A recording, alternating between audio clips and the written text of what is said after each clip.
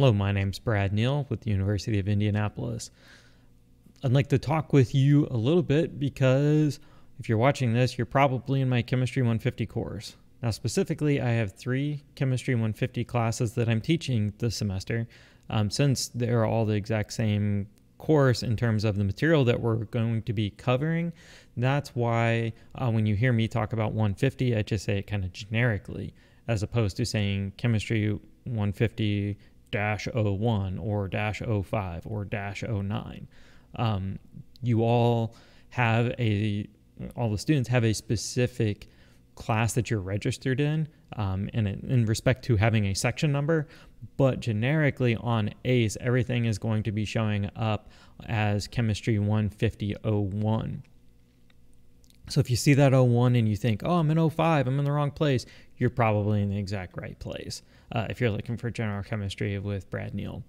So I thought that I'd take this opportunity to take you around for a little bit of a test drive of our ACE site. So here we go. Okay, so when you click on the ACE site, so it should be this 2020-Chem-150-01. You'll probably hopefully be introduced with this overview page like you see here. So my name's up here at the top. Here's a couple of odds and ends. First and foremost, it's easiest if you contact me through the messages feature that's on ACE, and that messages feature is over here on the left-hand side. You see where I'm kind of like hovering the mouse over. That's the right place to try to contact me. Email is okay, but if you've got course-specific content, please use the messages feature. It just makes it a lot easier for me to make sure that I get responding back to you, because I'm getting a ton of emails. I don't want to lose your email in the shuffle. To get started, I want you to review the syllabus, and we'll go over that here very briefly in a second. And then I want you to also use the appropriate lessons tool over here on the left. Now, what we're seeing here beside me, is my tentative teaching schedule for this fall. And I've got it listed here as of 8/20/2020.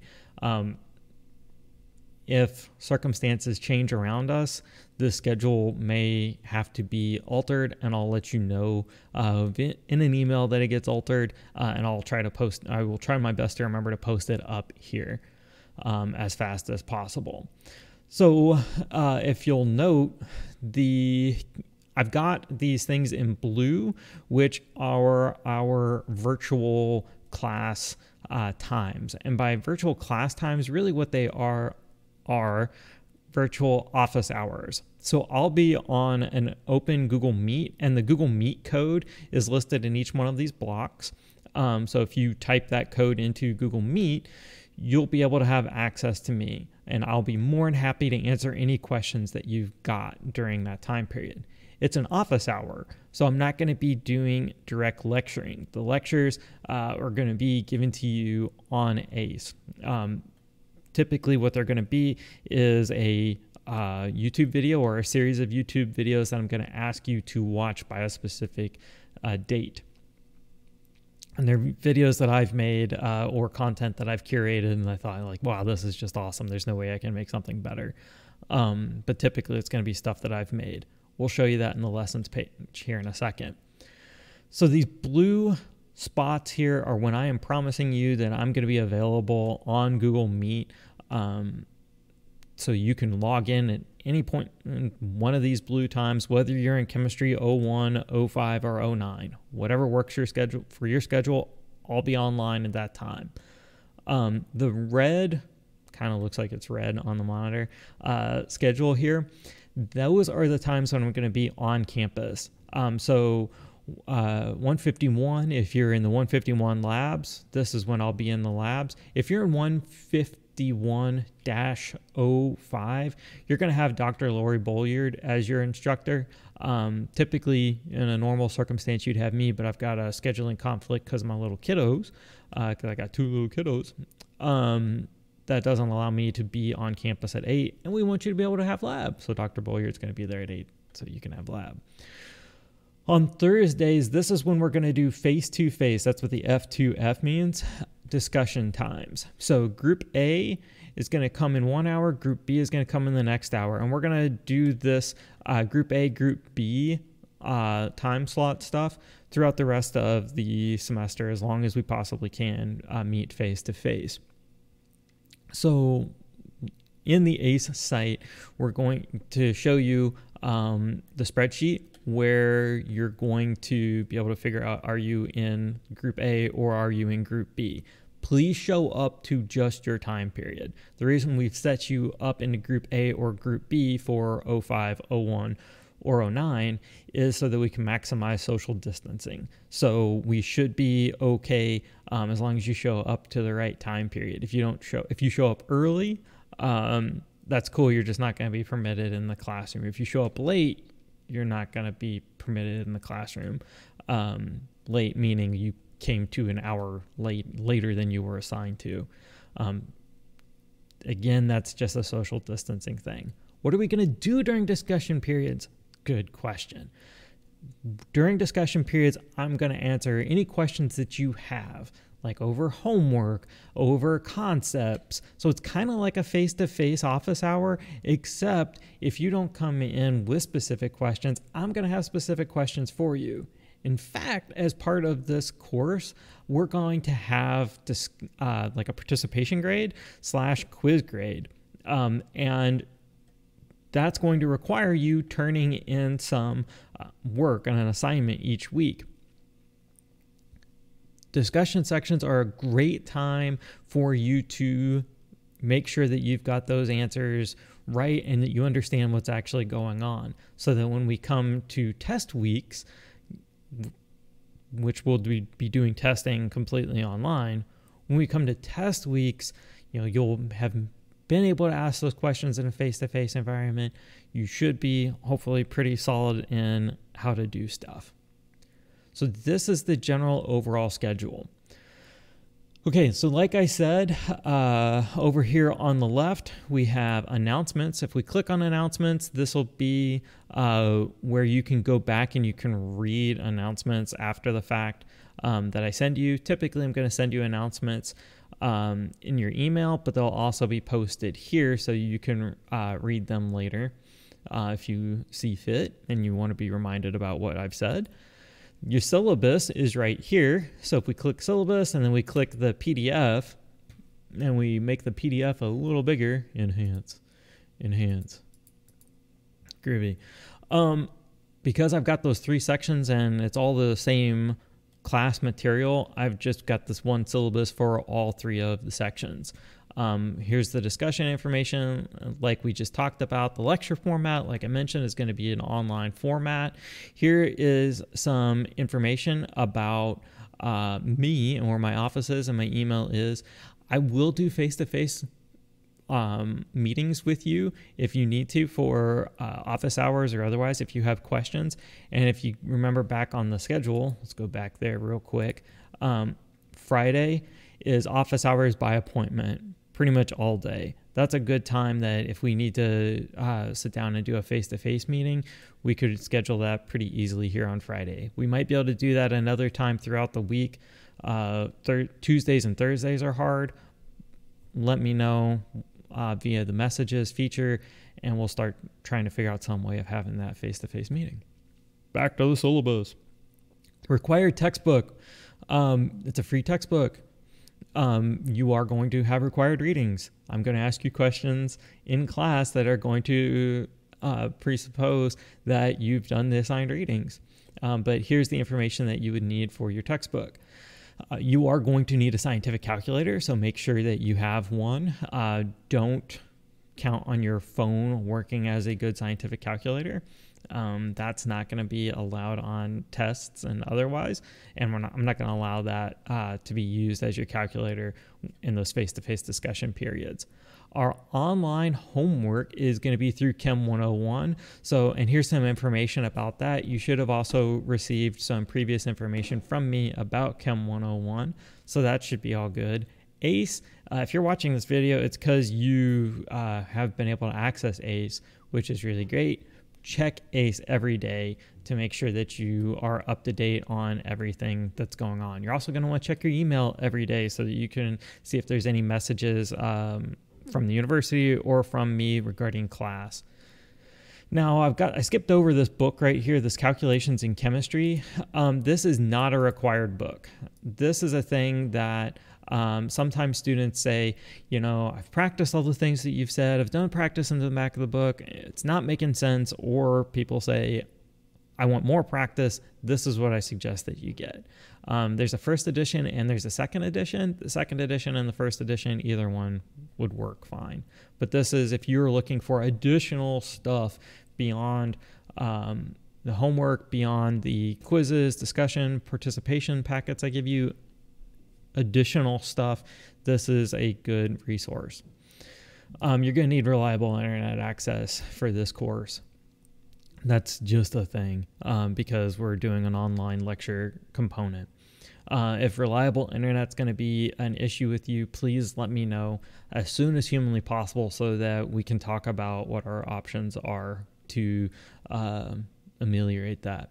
Software, Microsoft Office is free to you.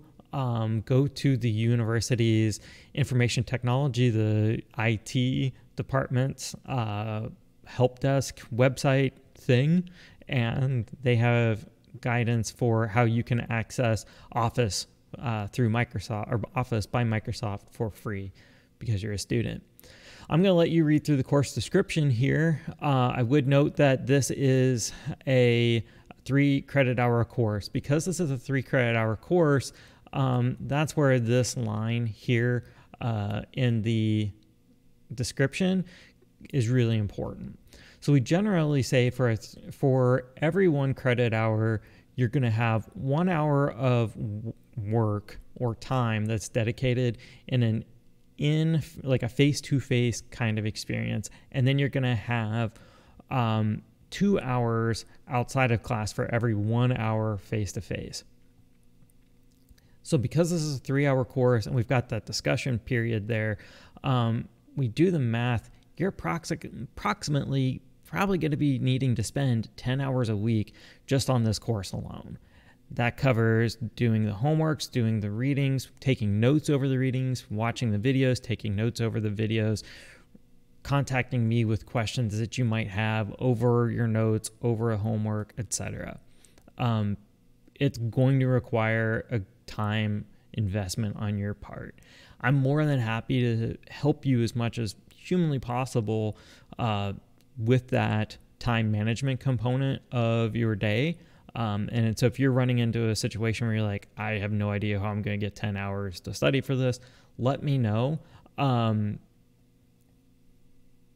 here to help you try to figure out not just chemistry, but also the time management component and the professionalization component of this whole college thing, especially in this new environment we are all finding ourselves in. Communications, like I said, please make sure you send me communications for the course through the course ACE site. If you are in lab and you have a lab question, make sure you are using the lab message system. So on ACE, you're enrolled in a 150 and a 151.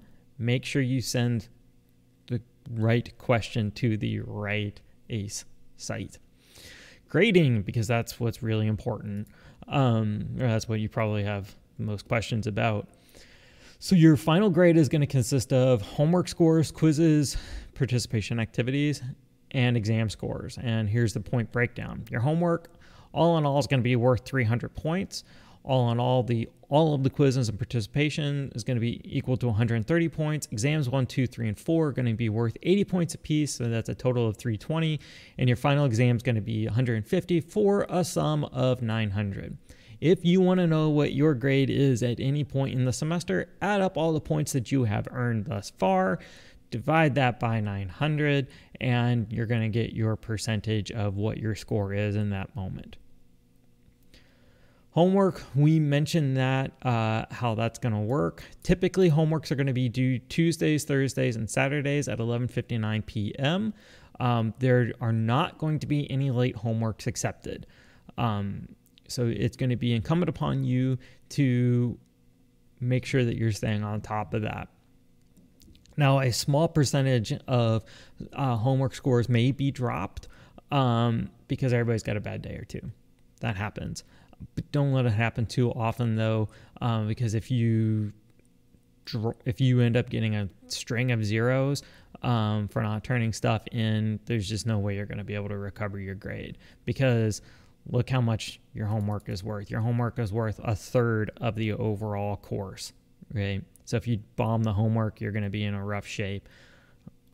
For the quizzes and the participation activities, these are going to occur approximately once a week. You're going to get an email from me letting you know that, hey, this week's participation quiz activity has been posted. These are going to be due on Friday, and they're going to be an assignment such that you'll upload your work that you have done towards the quiz/participation activity directly to ACE, and then I will grade it and I will get you feedback based off of that. Your exams are going to be focusing on specific chapters, but the thing about chemistry is it's cumulative. You can't forget what you learned in chapter 1 and 2 and still do well in chapter 9. So some courses you can kind of say like, all right, I bombed chapter 1 and 2, but chapter 3 and 4 doesn't really matter like what happened in chapter 1 and 2, so I can recover. Here is a situation where it absolutely matters. You have to keep going with your knowledge and you have to get mastery or at least competence as stuff is coming up, because we're going to continue to use that stuff throughout the rest of the semester. So this is me begging you to not fall behind. And if you feel like you are falling behind, you need to seek me out so that we can rectify that as soon as possible, because we don't want you falling behind. We want you to stay up on stuff. Okay, so if you miss, if you got to miss or you submit a late homework, basically this is one of these things of stuff is going to happen, right? We're all in that kind of environment. As far as homeworks are concerned, because of the system that we're using, we can't accept late homeworks. It just doesn't work that way. Quizzes, you can submit a late quiz, but you're going to get a 10% penalty for every day it's late. You can totally do homeworks early, and you can totally do quizzes early. In fact, I suggest strongly that you stay on top of the ball as much as possible and not wait until the last minute to do those things, because you have no idea what's going to happen in the last minute. Maybe some kind of life event or otherwise is going to occur. Make sure you get your stuff done as soon as you possibly can. It will help you, and it will help you make sure that you don't actually miss any of those things.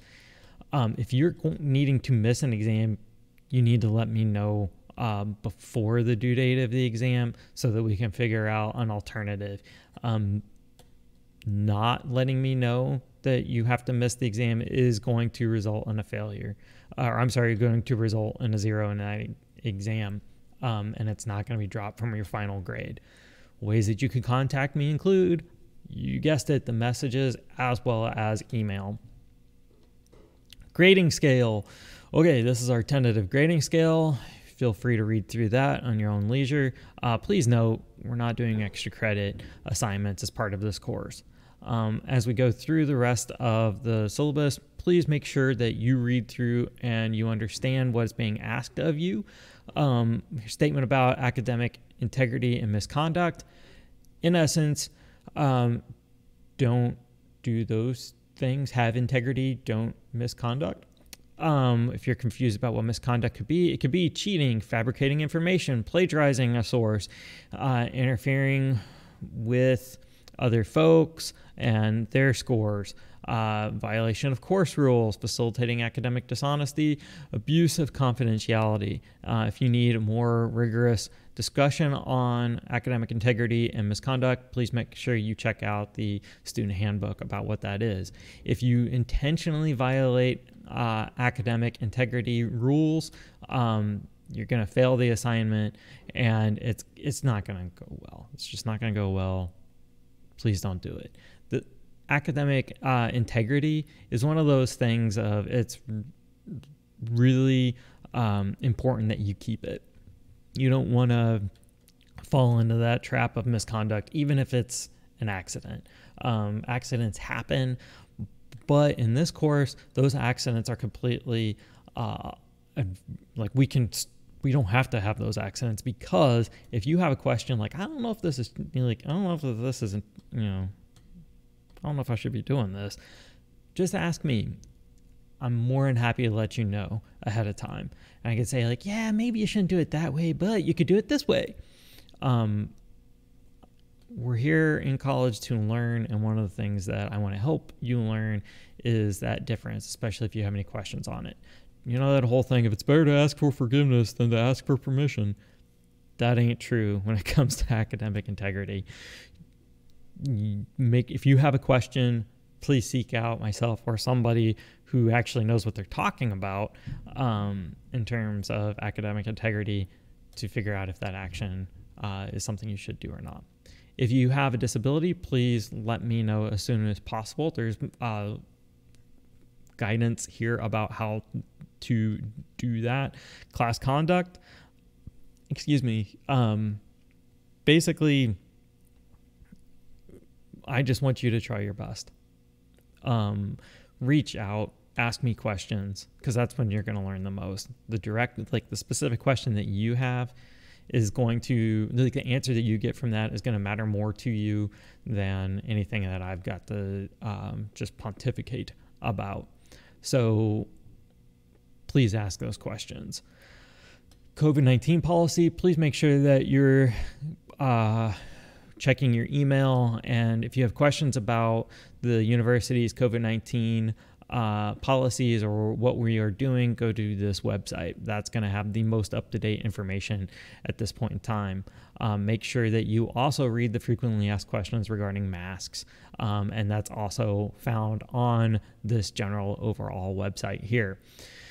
So acknowledgements, please read through all this stuff, please. Course outline. Okay. We're going to pretty strictly be sticking to this course outline. So on Monday, these are the sections that you should be reading in your book. And on Tuesday, homework 1 is going to be due. Wednesday, these are the sections you should be reading from your book. Thursday, your homework is going to be due.